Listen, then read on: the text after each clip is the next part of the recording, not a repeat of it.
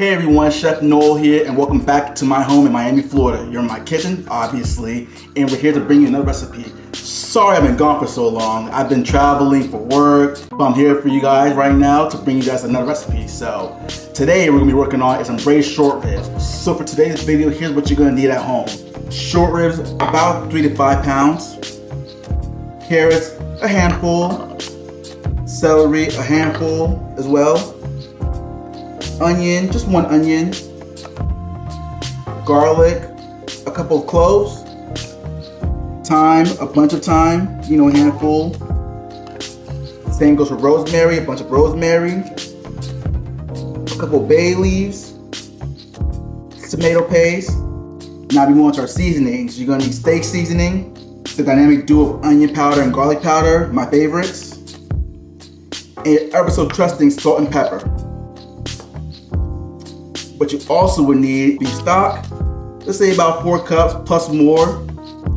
Red wine, 2 cups, and maybe a cup for yourself. And you'll also need some cornstarch and butter, but that's for later on. Also, what you want on hand is a chef knife, your tongs, a spatula, a whisk, and a garlic press, And last but not least, in this lovely new Dutch oven I got on Amazon.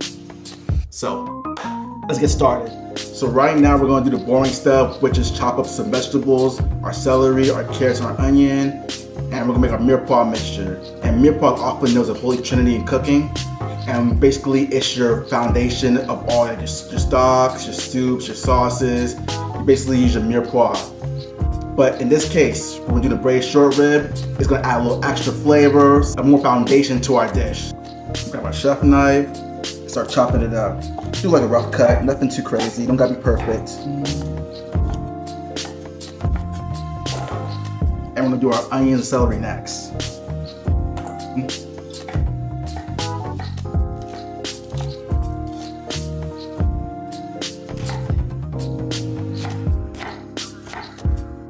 Oh. Cool, so after we're done with that, we can put our mirepoix mixture to the side. We won't need it for a little bit. So for our next step, we're gonna season our short rib. So we're gonna grab our bowl, grab our short rib, and we'll add it to the bowl like so. And then grab our steak seasoning, onion powder, garlic powder, and our salt and pepper. Add our steak seasoning like so. Onion powder, our onion powder, garlic powder, last salt and pepper. Make sure you get all the seasoning in there. Over here we season our meat, so just mix it just like that, y'all. So as we were seasoning our meat, we have a Dutch oven right now on the stove top getting heated up. So we're gonna take the meat over and start searing these bad boys.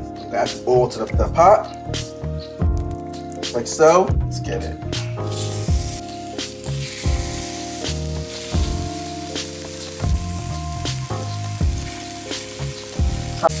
Get a nice brown sear all over. Look at that. Add it into the bowl, just like that. Mix it a little bit. Like that. Garlic, mix to the garlic press. Tomato paste.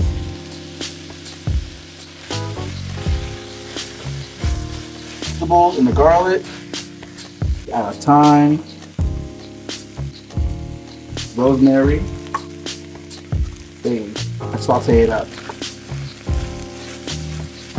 So we're going to deglaze the pot now by adding our wine.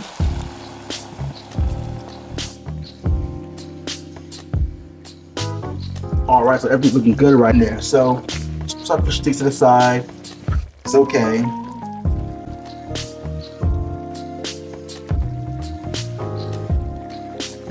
Some broth right now. And if you have more, add some more too. So we just saw that we just finished searing our meats. We added our vegetables, our mirepoix mixture, our herbs, bay leaves, rosemary, thyme, garlic, tomato paste.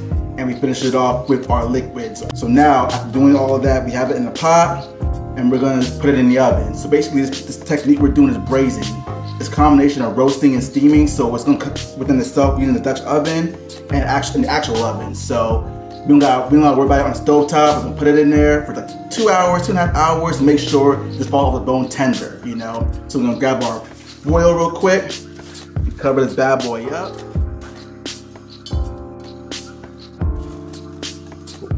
Right there, perfect. So right now we're gonna put this in the oven for 450 degrees. If you have a convection setting at home, please use that. Unfortunately for me, I don't have that luxury, so we're just using a regular oven. So we can we're gonna put it in there and forget about it. See you in an hour and 30. I'll get some wine real quick, I'm thirsty. Hey, good to see you guys back. It's been over an hour and 30 minutes now. Let's check on our short ribs. So while that was cooking, I had a glass of wine. Oh snap. Had a glass of wine. Cleaned up around the crib. Nothing too crazy. While this is cooking, so let's check it out. Woo! Alright y'all, so you see right here how the short rib is so tender. It's falling off the bone. Some of it is falling off the bone, but not all of it. So we're gonna put it back in the oven for another 30 minutes and we're gonna forget about it, drink some more wine, sit back and relax until it finishes cooking off. So yes, let's cover this back up.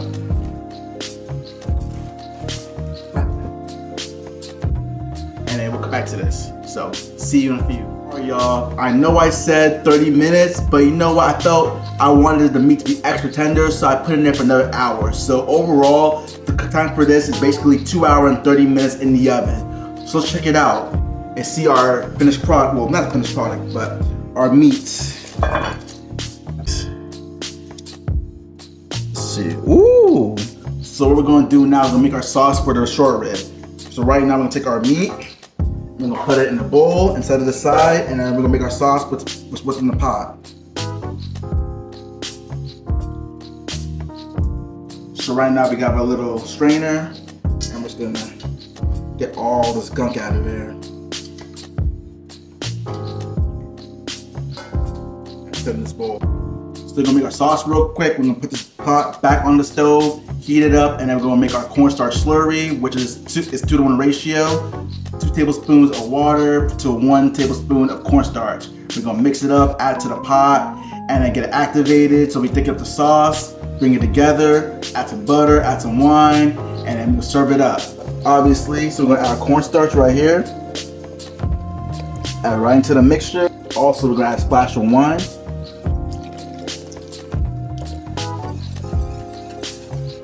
While our sauce is simmering right now, we're gonna finish this off, add our butter.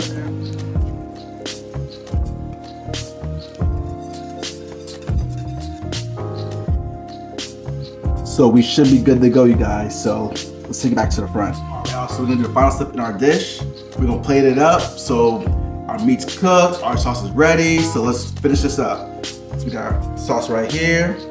We got our bowl right here. And our meat right here.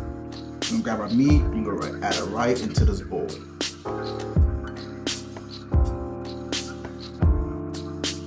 All right, now so we're gonna add our sauce right into our platter. And for the sauce as well, also you can season it with salt and pepper after for taste. But for this go around, it's pretty good, so it's not needed. Now we're making this plate look sexy, y'all. Look at that. All right, so I'm gonna put this over to the side. And finish plating this dish. So we add our herb, add some right here. Some herbs and our microgreens. Serve and enjoy. If this video has helped you out today, press that like, smash subscribe, and follow this channel. And you can also follow me on TikTok and Instagram at ChefArnold_TheRealMVP. And you can also check out my website at www.mealsforvictory.com. Also in the description, you'll have all the equipment I use for today's recipe, which is the Dutch oven, also as well as spatulas, you know, tongs, stuff like that. So for you guys to get and you have in your own kitchen. This is my first video for 2023, so hopefully it's a good one for you guys. I definitely want to plan on doing some more videos this year, of course, maybe twice a month, but it just depends on my schedule. You know, I like gets me private chef stuff, you know. Anyways, you guys have a lovely day, flavorful day actually, and pieces. I'm out. I'll eat this. Alright.